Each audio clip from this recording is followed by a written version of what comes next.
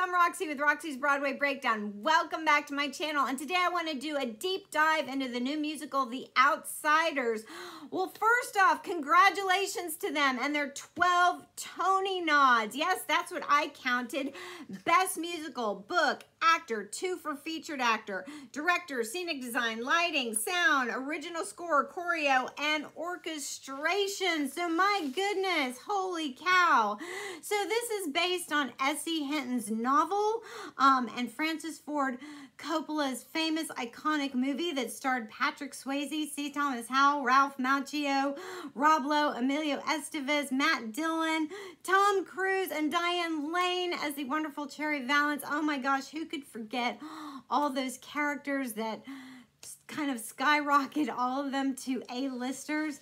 But if you're not familiar with The Outsiders, this takes place in 1967 Tulsa, and who better to write about teenage life than a teenager? S.E. Hinton was only 16 when she wrote this, and this is sort of the classic, you know, teen angst and emotion and coming of age story. It's a tale of the haves versus the have-nots, the kids from the wrong side of the tracks versus, you know, the kids with privilege and kind of getting everything they want.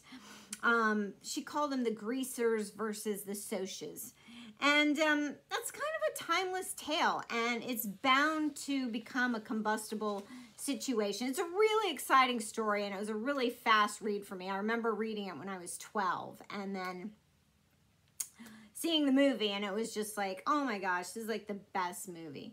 So, now we have the musical adaptation, and I just, you know, been trying to get my hands on everything I can see and read and about it. Now, Dana Tamor is a director. The book is by Adam Rapp and Justin Levine.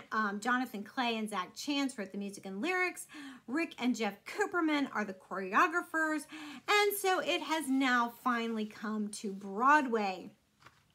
Emma Pittman, who plays Cherry Valance, is doing a vlog for Broadway.com if you want to check her out. She is delightful. It's kind of a behind-the-scenes thing, taking you behind the scenes with cast and crew and interviews and that kind of thing. But it's really fun, so if you want to check her out. So, let's get into this. Brody Grant as Ponyboy Curtis, who is the main, he's the lead, he's the main protagonist. And he has a couple of great songs, Great Expectations and Tulsa. And he's just got this really unique voice, this kind of voice I haven't heard in a while. Considering this takes place in 1967 Tulsa, it does not have a 60s feel. Like, none of the music has that 60s vibe. It's got a very contemporary indie kind of vibe to it, which, I mean, Broadway is trending more contemporary feel. But, I mean, that's fine. It really kind of suits the musical once you, like, see the sets, and they're very abstract, and you kind of see it all together. But he's got a very cool, smooth, laid-back tone. Just kind of floats you with these songs, and it sits right in the pocket. He's got a really just beautiful voice. So I really like him with these songs. Sky Lakota Lynch. Oh my goodness, he plays Johnny. And he has this gorgeous song called Stay Gold, and that's a pretty iconic phrase from the movie Stay Gold, Ponyboy. But this might be an oxymoron. He just has this beautiful ache to his voice. It's such a gut-wrenching song. I was crying when I heard it, but he's just, and I mean this in the best possible way. There's such restraint in his voice and such emotion, but it's a gorgeous song, and I just really love the way he sings it. And Joshua Boone, who plays Dally, not Derry, but Dally, has the song Little Brother. And he's got this really amazing, like, gritty rasp. And then he has this clear falsetto and this huge belt. And I'm like, dude, how many textures can you have to your voice? It's incredible. So all three of them have garnered Tony nominations for their performances. The choreo, the bits I've seen, remind me a lot of West Side Story, so I mean, I'm tossing back an homage to Jerome Robbins. It reminds me a little bit of Jets and Sharks. It's very athletic and dynamic. So I found the parts I've seen look really exciting. The New York Times said, fans will find some nostalgic comfort in familiar characters and scenes. Variety, I mean, that was just a snippet I took from the entire review. Variety as well. Packed with heart and soul, but lacked a strong pulse.